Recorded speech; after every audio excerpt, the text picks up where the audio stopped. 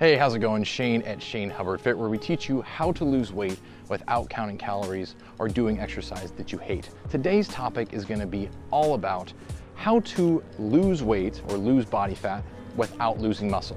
All right, so we're going to talk about three major things. The first thing is making sure that you get enough protein per day. All right, that's a huge part of making sure that you don't lose muscle while you're trying to lose body fat. Tip number two is making sure that you get enough resistance training. All right? If you're not training your muscles to grow, they're not going to grow. So we have to make sure we have some level of resistance training. And then tip number three is going to make sure that we are not setting so low a caloric deficit that we aren't, that we're going to be burning muscle instead of burning body fat. So those three things are going to be your top three priorities. Keep in mind also that the more muscle mass you have on your body, the more calories you burn doing absolutely nothing. So the higher metabolic rate is going to be. The more muscle you have, the more calories you burn just sleeping and walking around and doing kind of your everyday tasks. So keeping muscle on your body is super important. So let's talk about the first one just to get started. So making sure that you get enough protein every single day. So what is the kind of the requirement, or what's the kind of formula that you can use to help make sure that you get enough protein every single day? Well, on average, you want to try to get anywhere between 0.8 to 1 gram of protein per pound of body weight. So let's take, for example, me. Let's say that I weigh 200 pounds. I want to aim to get somewhere in the neighborhood of 200 grams of protein per day. Now, if you're somebody who's 250, 300 pounds, you don't necessarily need to get 1 gram of protein per pound of body weight every single day. There are some limitations to it. You don't need to go so high if that's your body weight. You want to keep it probably around 200 grams if you weigh anything above 200 pounds.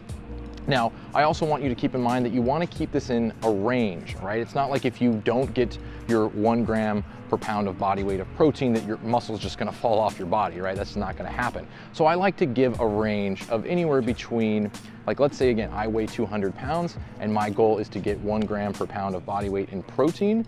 My range might be anywhere between 165 to 200. That way I have kind of a range that I always need to fall into.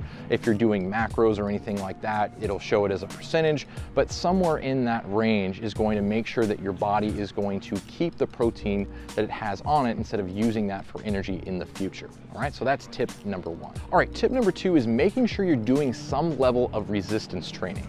Okay?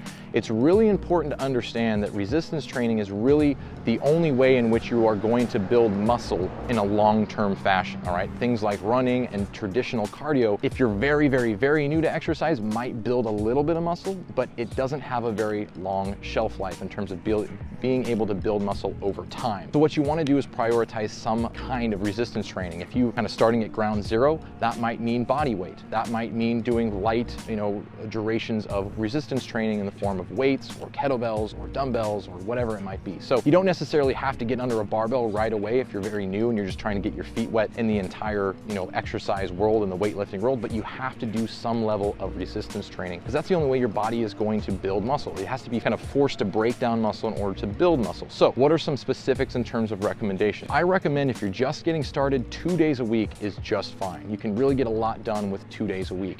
If you're kind of like at the end of your beginner stage and you're just now getting into the immediate level, then 3 times a week, full body workouts are great.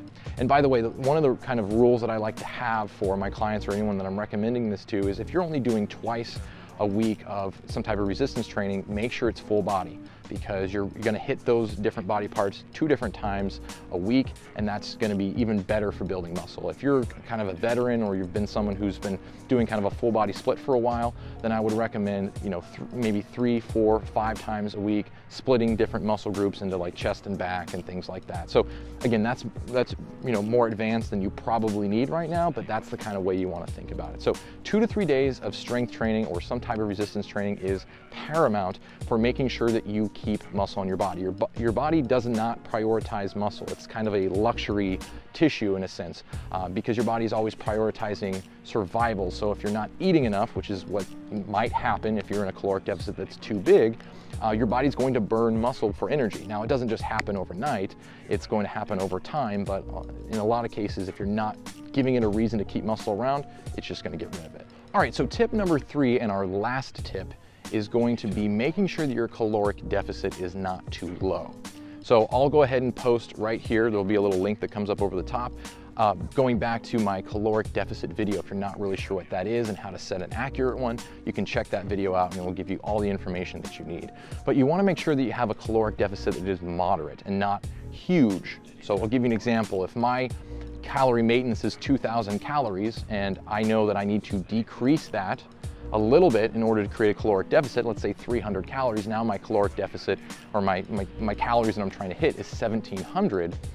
I want to try to keep that to minimize muscle loss, all right, in accordance with the other two tips that I gave you, getting enough protein and resistance training.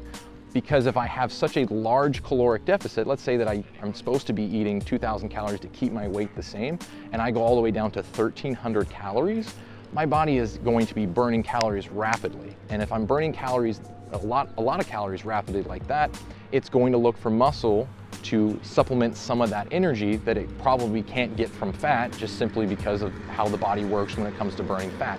So making sure that your calorie deficit is moderate for maintaining muscle mass, but also for maintaining the longevity of burning fat. The more moderate your caloric deficit is, the longer you'll be able to burn fat. So I just want to make sure that that's crystal clear, that if you have a very large calorie deficit, there's a good chance you will, over time, burn more muscle, especially if you're not getting those other two factors, getting enough protein and resistance training. All right, so that's my video today. Thanks a ton for taking time out of your day to watch this video. If you have any comments, questions, or concerns, there's a comment section down below where you can ask those questions. And if you don't mind, please like this video so the reach can get to more people who have this exact same question on YouTube. And then if you like this video and you want to see more videos just like this, make sure to hit that subscribe button. That way you're notified when new videos come out and it can be right on your YouTube feed so you don't miss a beat. Thanks again for watching, and I'll see you in a future video.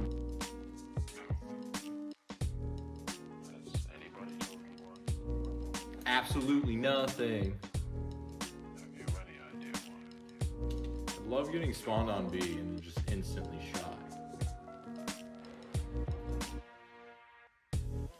And I got killed by a thermite because I ran into it.